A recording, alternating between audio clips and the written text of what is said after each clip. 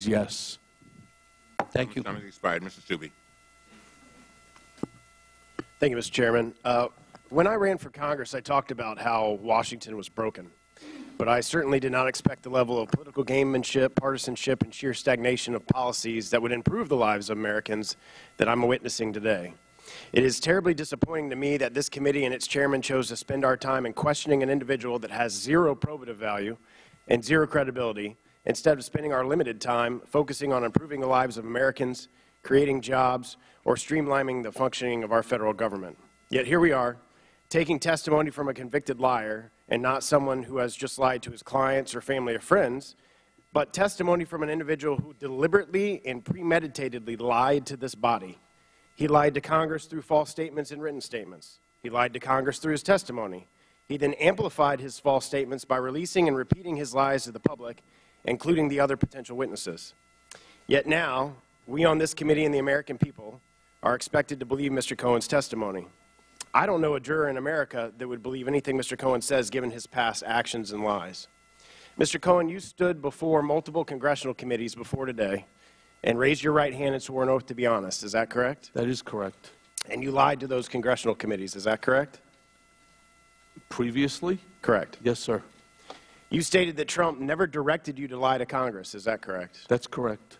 Therefore, you lied to Congress on your own accord and then admitted to lying to Congress, correct? I've already stated my piece on that. I knew what he wanted me to do. I was staying on party line. But he never directed you to lie to Congress? He did not use those words, no.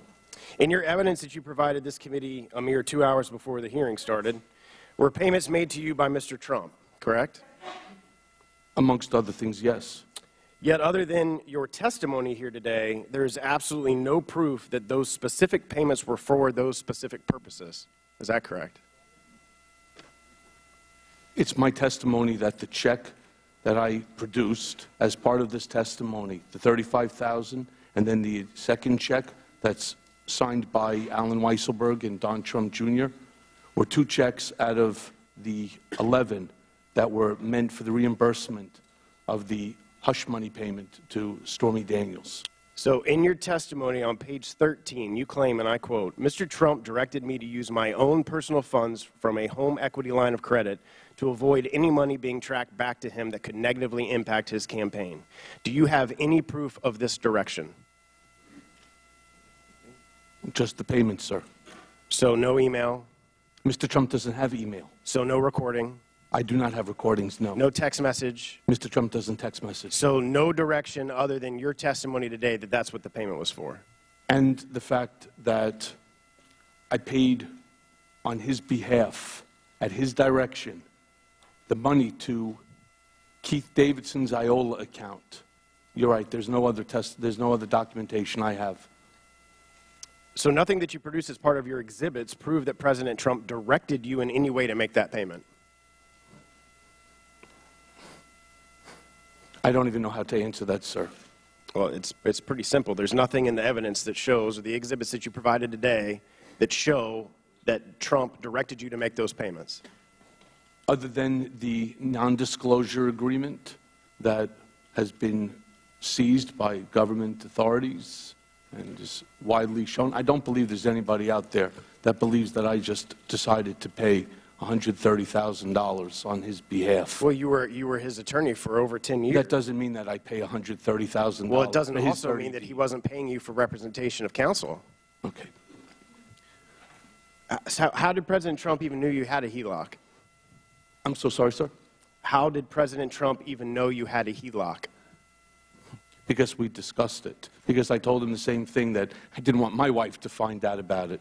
And as one additional, Rudy Giuliani himself came out and expressed that Mr. Trump reimbursed me for the money that was spent to pay Stormy Daniels. And did you tell Chris Como that you had no access to Mr. Trump during October and November of 2016?